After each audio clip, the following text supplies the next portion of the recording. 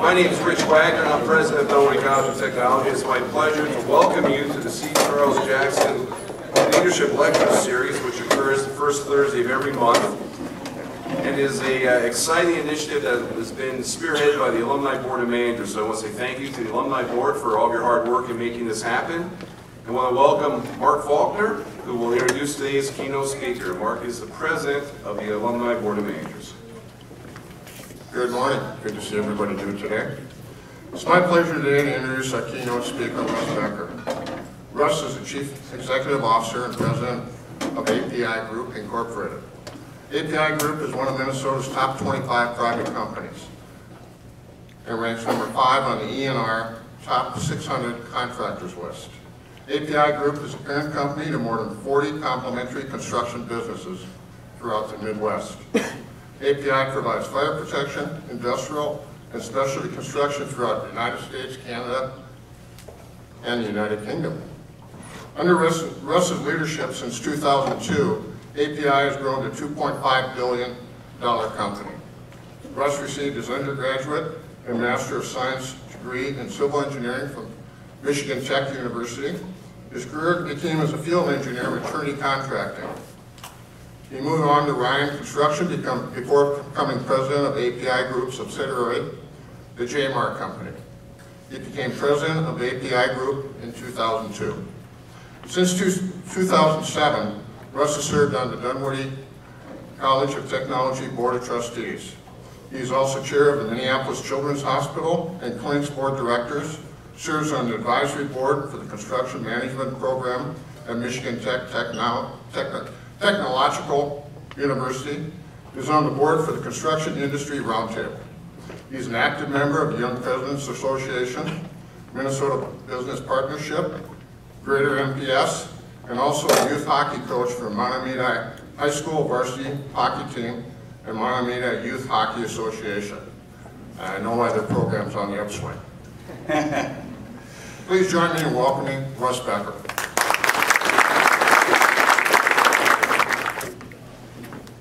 So I'd rather talk about hockey than I'd rather talk about any of this other stuff. And it's a good thing that my boss isn't here, because he'd be wondering, when the hell does the guy get time to do his job with all that other stuff that he's doing? So I got to tell just a little story. So my oldest boy is left Montemita to go actually play in the USHL next year. And so he's down in Sioux Falls, South Dakota, and I'm trying to figure out how can I keep track of him a little bit better. So I decided that I needed a Twitter account. And so some of the young guys here in the room and gals would appreciate this. So I had to have my sophomore set it up for me, because I couldn't figure out how to do it. And then he starts asking me, he says, well, do you want to follow ESPN? Well, that sports enthusiast, that seems like it makes a little bit of sense, right? Well, Dad, would you like to follow the NHL? Yeah, that seems like it make a lot of sense. Well, Dad, would you like to follow, U.S. college hockey? And Dad, would you like to follow the Sioux Falls Stampede? And Dad, would you like, yeah, that makes sense. Well, he hands me the phone, and there had to be like 98 of these tweets. So I still haven't figured out how the hell you guys get your homework done and keep up with your Twitter account, because it's totally overwhelming. So, obviously that's not why I'm here today to talk, but building great leaders. And when Rich first talked to me about taking some time to come here and talk, leadership and leadership development has been a huge part of our company really since I joined the corporate company in 2002. Mark really already stole half of my material, so the best part is we might get done early. So, but we've been on a journey of leadership development for many, many years. And leadership and leader development, it is a journey. It's not something that you click a switch, and it's not something that you just say, hey, I want to be a leader, I want to be a great leader. It's something that takes time, it takes energy, it takes investment, and more than anything, it takes commitment.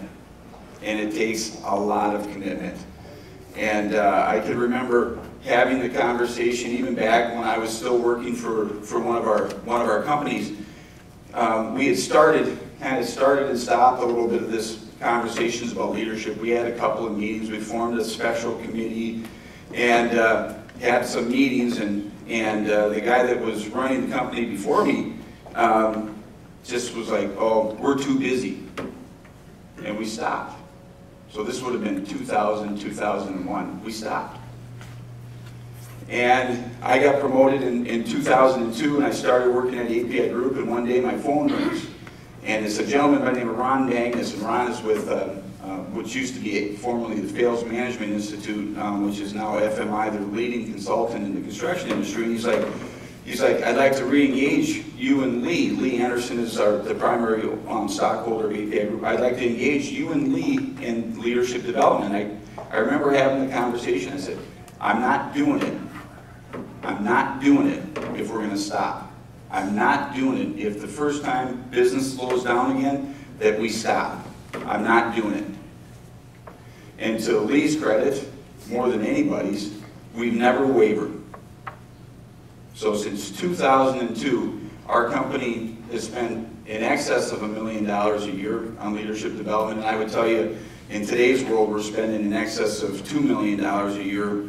And it's probably more than that if we really truly tried to figure out how much are we spending and how committed to leader development are we.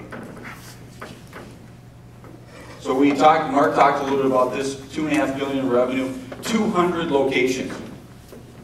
So Western States Fire Protection, which is one of our largest companies, will have $270 million in sales this year. They have 34 locations. Each one of those locations needs a leader. In the construction industry, anybody can go out and buy welding machines, pipe threading machines, gang boxes full of tools. Anybody can do that. Anybody can get access to that stuff. It's one of the most fragmented industries in the world. The cost of entry is very low. You have a pickup truck and a set of tools, you can get into the business. And every one of those businesses needs a leader. And this industry is totally about people. Totally about people. And when I look at our businesses, the success or not so much success in all of our locations is based on leadership. We're in the life safety, oil and gas, mechanical, structural steel. I see Chris Arthur, who's a Dunwoody graduate. She works at Lejeune Steel. She runs our design group. 15,000 employees. 3,000 of them work in the office. 12,000 of them work in the field. So we're privately held. An interesting aspect of our company, before I get into more conversation about leadership, is that 35% of the company is owned by the employees. That was something that Lee and Penny Anderson did all the way back in 1985. So 35% of the company is owned by an employee stock ownership program. Our purpose, building great leaders. Back in 2002, one of the first things that we did when we sat down and we started to re-engage our conversation about leadership and leadership development is we constituted a purpose statement. That purpose statement was building a safer environment. Now back then, our company was $600 million in sales. Probably $400 million of it came from the fire protection industry. And when you say something like building a safer environment, and you're a fire protection company, that resonates. It makes sense. When you talk about Lejeune as an example, you talk yourself into the back door about how that makes sense to you. Or at least that's my feeling. And so we had a lot of conversation within the company about does the statement building a safer environment resonate with every one of our businesses? Can we get fired up about that? Can we get out of bed in the morning thinking that when I go to work, my purpose is to build a safer environment? And the answer, when we really were honest with ourselves about it, is that it was a struggle for some of the companies. So we took some time. We have a gentleman, I'll talk a little bit about Dan later on in the show, but we hired a guy actually from FMI, so a guy that had worked with us for many, many years, and we got to know each other. And over the course of time, we just agreed the best thing to do would be for Dan to come to work for us. Dan is just an amazing thinker. And Dan and I went to work and started talking about what is our purpose? What do we stand for? And every time we talked, we kept coming back to leadership and leadership development. And so one day, we just basically landed on building great leaders. And as we went out and talked to our companies about how does that sound and how does that feel to you, it resonated. Now, the challenge for us is that how does everybody relate to that? If you're the person that's coding payables in the accounting department and you hear building great leaders, how does that resonate with you as an individual? And that's a huge challenge for us as we reconstitute our purpose and we move forward, because every person in the organization has to feel that they're empowered as a leader. Everybody. The person that's pushing the broom out in the warehouse has to feel empowered that they're a leader in order for us to be successful in transforming our business and taking this across the whole company. And it's a huge challenge for us. We've done a great job with a kind of a small slice, of our team of people in the organization. But we have to figure out, as we move forward, how are we going to continue to touch people? And that's a struggle for some business leaders. It's a struggle for some people to say, how does that person that's pushing the broom in the shop, how do you unleash their brain and allow them to lead in your organization? That person has some great ideas. That person absolutely has some great ideas. And as an organization, if we're really going to be successful and accomplish everything that we want to, we need to harness that.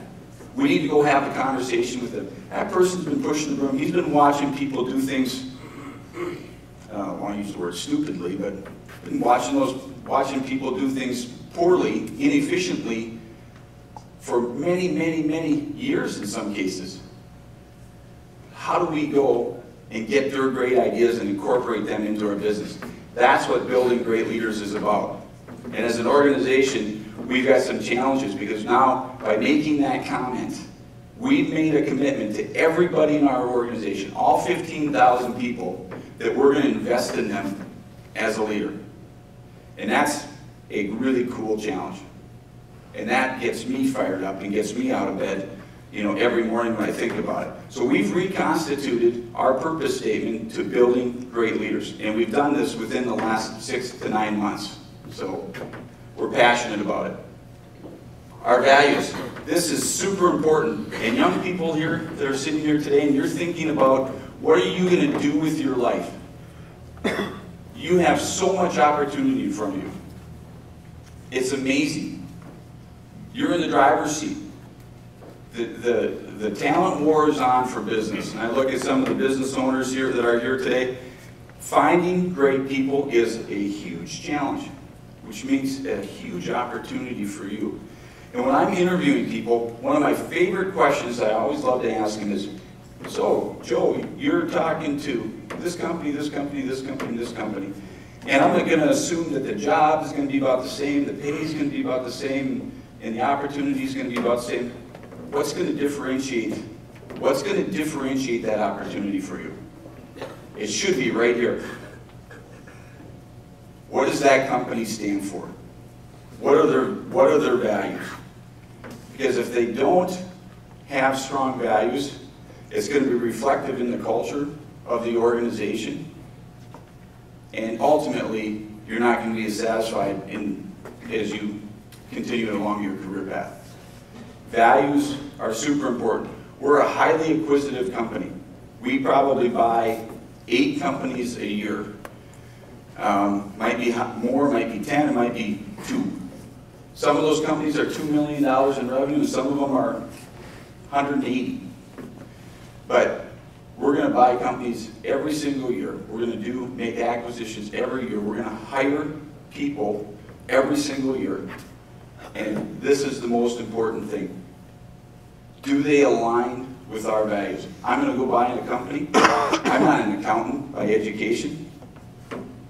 It's like there's this mystery around acquisitions. You know what the mystery about doing a good acquisition is? Get the culture piece right. Get the people part of it right. You hear about all of these acquisitions that continue to blow up in these mega deals and everything. The reason that they don't work is because the cultures are just totally conflicting.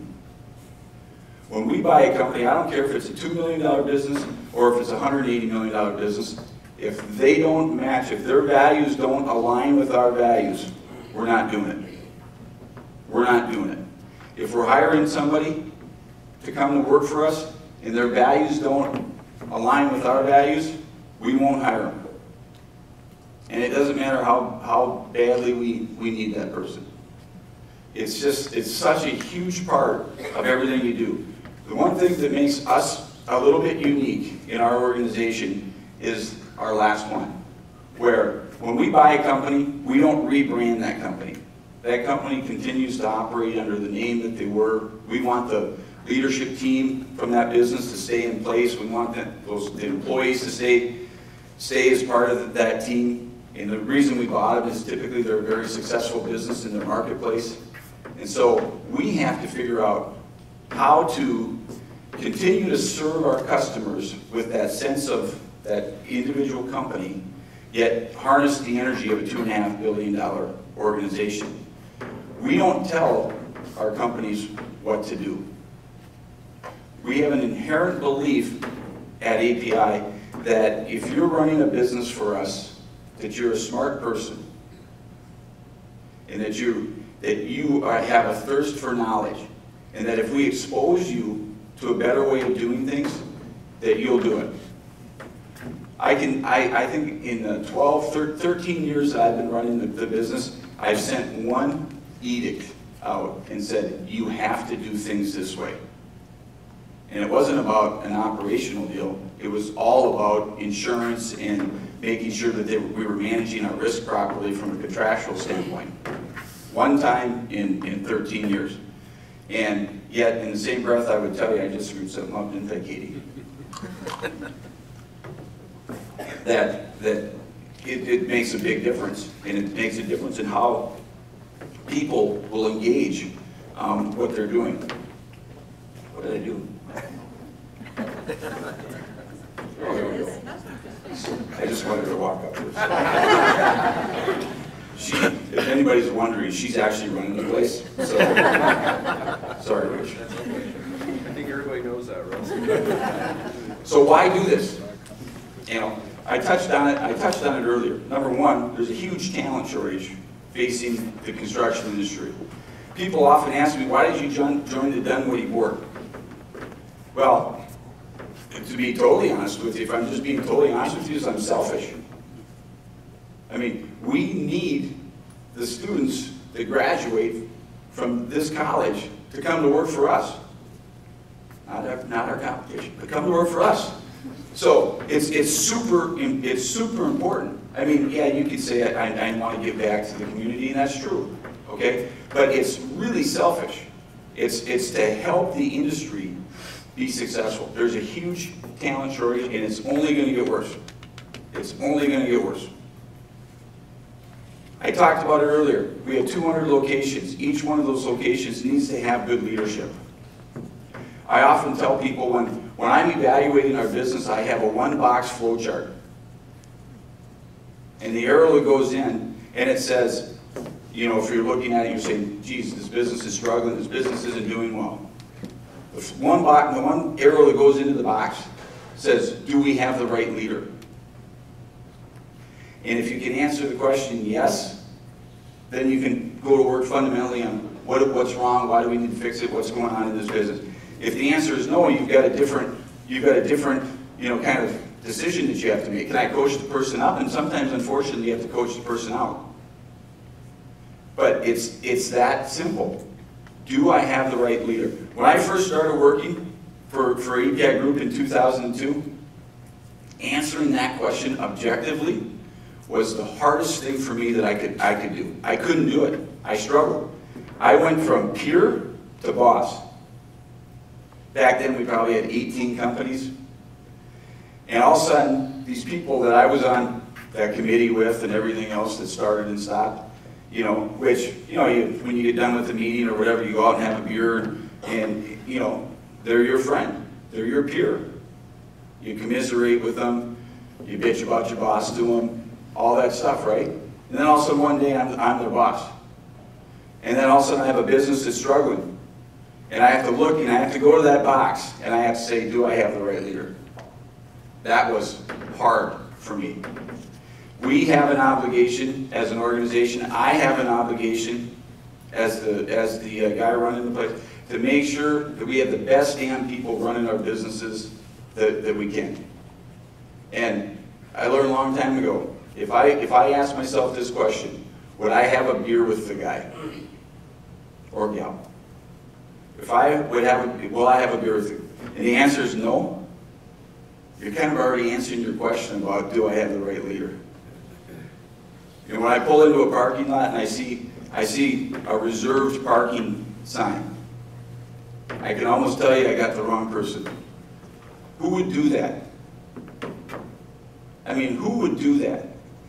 So I can tell you a funny story. So we're having, every year we get together, you know, a couple times, just having like a wine and cheese party in the office. And you know, I'm the typical guy, you know, I come flying in the parking lot, I'm on my cell phone, you guys don't be paying attention, but I'll be on my cell phone and, you know, I'm coming in like my hair is on fire, 3 minutes late for a meeting, you know, too much going on. I used to always park right in the front, right in the same spot. Now, I didn't have a nameplate on it. So one day I pulled in, there's probably a visitor sitting parked in that spot that I always parked in. And so I parked someplace else, and we happened to have one of these wine and cheese parties. The guy looks at me and says, "You're not in your spot." He said, "Nobody knew you were here." I was like, "I don't have a spot." He's like, "Well, yeah, that spot right in front." So we're at the wine and cheese party. A little while later, young lady, sales manager for us, comes up to me. She says, "You're not parked in your spot." I'm like, "I don't have a spot." So I made my mind up. I park in a different spot in the parking lot every single day. I'll park all the way around the building and slug my bags all the way up through the back staircase. You know, just because I'm not going to be that guy that's got a spot. Just not going to be that guy. You guys are kind of tough crowd. This is a pretty funny story. So this first guy that comes up to me, I've been doing this for about 2 or 3 weeks, he says, "Russ," he said, "I got to tell you," he said, "you're just totally messing with the karma in the building." He said, "It's driving people crazy. You don't know if you're here or not." And every now and then I'll drive my wife's car. I don't need more cars. But there's a huge need, you know, in our industry for this. And, you know, the beautiful thing about our company, like when I started at API Group in 2002, I was 35. 35. Heads in the construction industry. Not many companies are going to put a 35-year-old person in charge of a $600+ million business. In our company, it's always been about who can get the job done. Who can get the job? It doesn't matter. It doesn't matter if you're man or woman, black or white, young or old. It's who can get the job done. And I think that's really cool, and that's the way it needs to be, and that's the way it should be. But there's a huge need. Our industry is starved for leadership. Just starving for leadership. And there's opportunity every corner you turn around. What does a great leader at API look like? Well, they're humble. They're a servant. They have more of a servant leadership style. I don't even know, sometimes you get all that stuff marked right off. You gotta wonder what I do during the day, but sometimes I wonder what I do during the day. But my job is to help people be successful in what they're doing. That's it. My job is to clear roadblocks and help people so that they can win. They have to have, at our company, they need to be urgent. They need to have a sense of urgency. Problems don't go away. They never do. They never have in the history of man. Problems that are there don't just go away. So figure out how to deal with them. Be professional and be courteous, but deal with them. And make sure that there's clarity on how you're gonna deal with them. You have to be results driven, right? You have to win to be a successful leader. You can say everything you want, but if you don't have good results, at some point people are going to turn around and say, "Geez, you know, what's going on with this person. You have to be able to build relationships, especially in this industry. This industry is just, like I said earlier, it's all about people. I can remember my first job, and I was working in the field for Cherney Contracting. I used to think, I got a master's degree in civil engineering. My first job, I'm the receiving clerk out at the refinery. There was a huge, the clean fuels project was going on out there. We had 3,000 craft on the job. That's a, I mean, for anybody, that's a huge project. I was the receiving guy. That meant, you know, when a truck full of pipe fabrication showed up, they called Russ. And when some equipment showed up, they called Russ. Well, that job proved to be one of the best learning opportunities that I had in my entire career. Not only did I learn about all the components that went into a highly complicated refinery project, but I had to interact with every trade.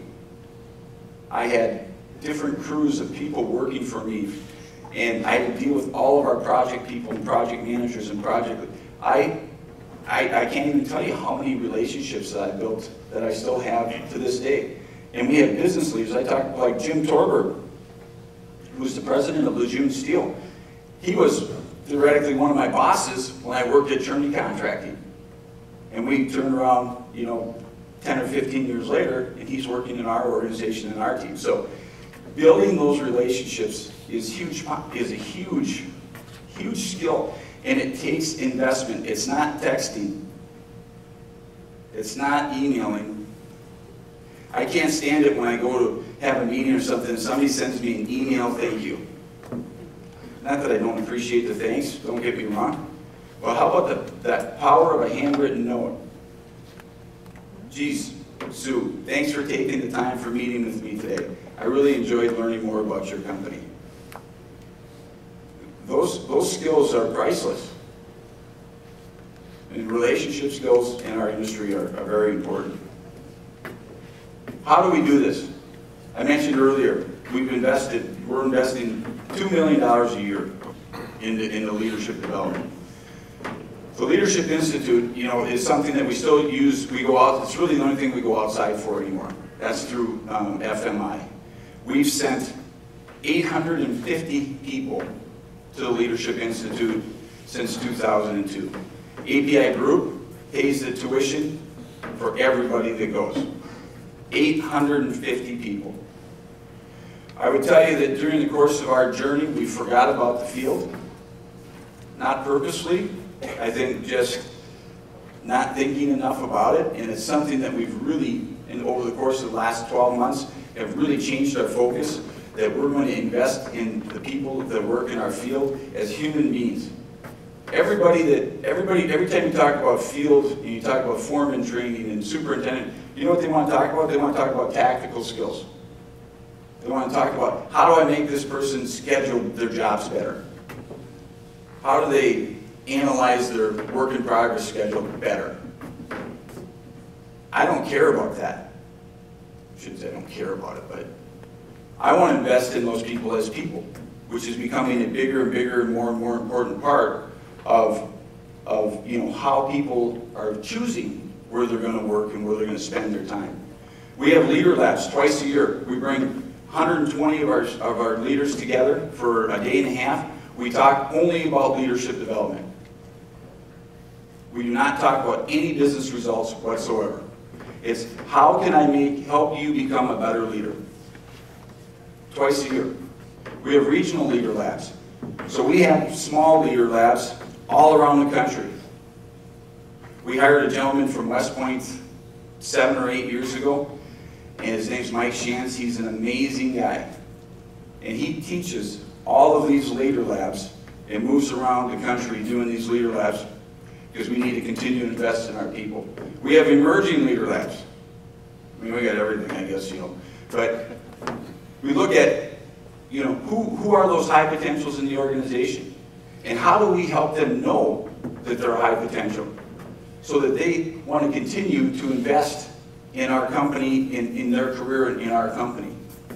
We have a leadership development program. I see Scott King here. Scott's son-in-law is a young man by the name of Huck Finn. He's a West Point graduate, came through our leadership development program, He's been running a business for us in Baton Rouge, Louisiana, and he's moving his family back here this spring to take over the leadership of one of our companies. We will go out, we will interview young.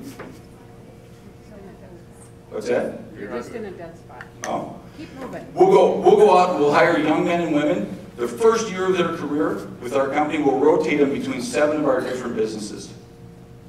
Most of these people don't know anything about construction, but they have innate leadership skills.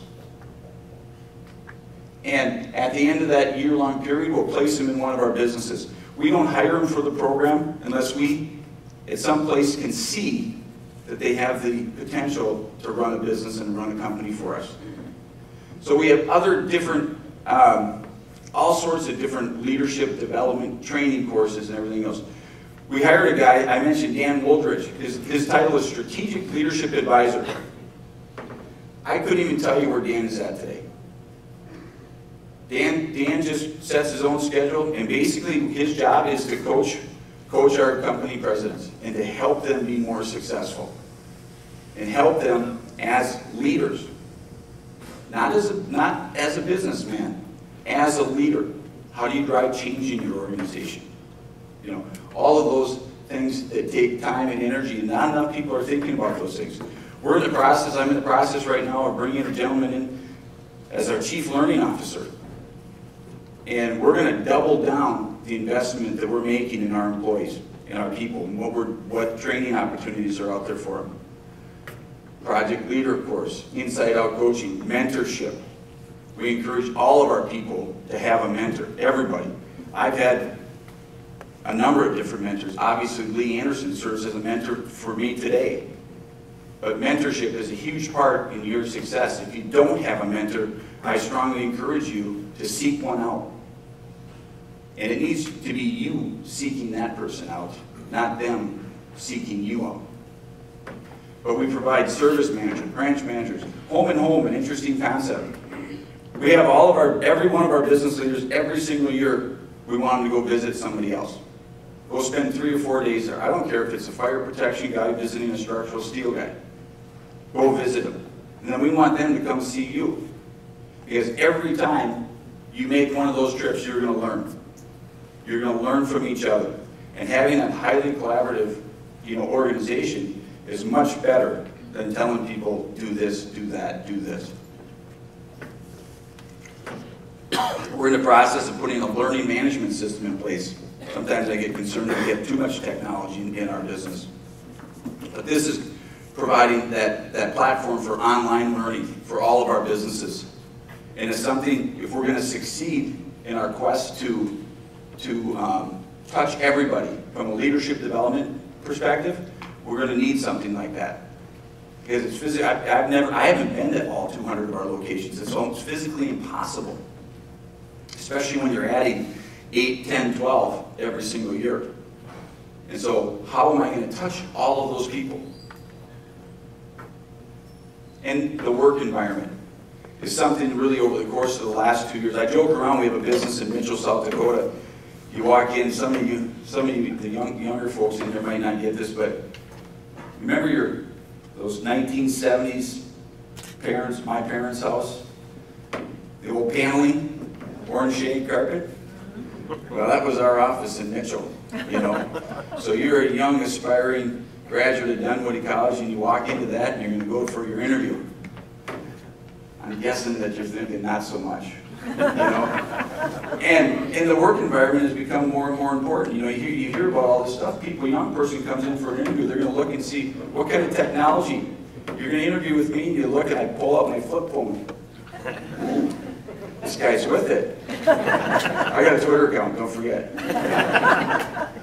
All of that stuff, creating an environment that's positive from a work environment standpoint is hugely important in the business world today. It doesn't necessarily mean that it has to be the fanciest and the glitziest, but that environment is super important. Do people feel recognized and appreciated? That's part of the work environment. It's gotten to the point where I can walk into a business and just about feel what kind of environment. I can look around, I can tell if they cleaned up just for my visit. That's easy. People think that you can't tell, what I mean? It's like that little box there where you moved whatever, that shadow on the carpet or whatever, that's like a dead giveaway, you know? It's just like, come on, people. If you're really doing your job, you don't have to clean up when somebody comes. And when you walk around and you ask people questions, you can tell right away, what kind of an environment is this? And it's something that, you know, businesses need to really spend more time focused on. So, lastly, how do you measure? You know, people always say, what's the return on the investment? And I always say, I don't know.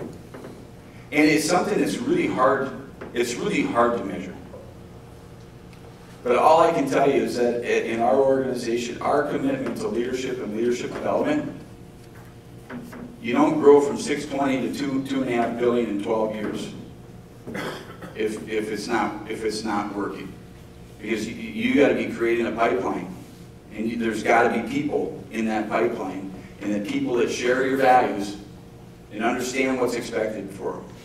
And not only that, but our profitability has grown by 2.5 times as a percentage of our sales. So for me, when I look at it, it's easy. Any one time, at any one given moment in time, can I give you the return on investment calc? No, I can't. But over 13 years, I can look at that and I can say the investment is surely worth the effort. So I appreciate you listening to me. Clearly, you guys didn't have anything else to do this morning.